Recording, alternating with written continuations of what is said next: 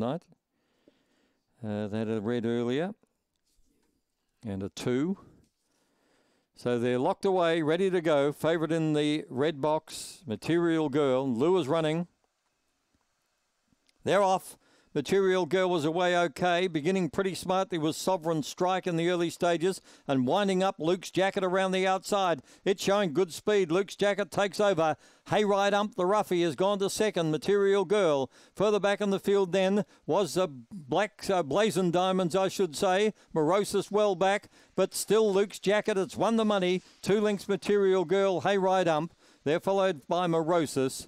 And further back in the field, Sovereign Strike and Blazing Diamonds. They've run 22 and 90.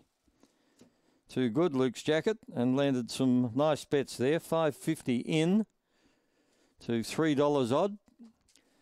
So it just goes, and $2.20 on the tote. So it just goes to show they might be lowly graded races with very little prize money, but there's money to be won. And Luke's Jacket is the winner, a black dog by Aussie Infrared from Olivia's Ruby.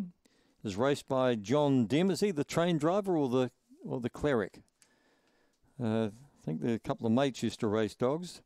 Shelley Trengove is the trainer and whelped in September of 19. So he's only a baby. Very young dog, Luke's Jacket. So all is not lost there. He's already had 16 starts.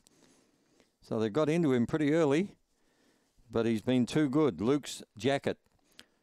He ran home in 8.92. 5149 are the officials after the running of race number 10 here at Murray-Bridge. They're good, the punters. They can work it out, no doubt about that. 5.30 too early. That's shocking. 14.04 mid-race, and they're only getting going late. 8.92. for a 22.92. Race 11, only at the Dogs non-penalty stake over the 395.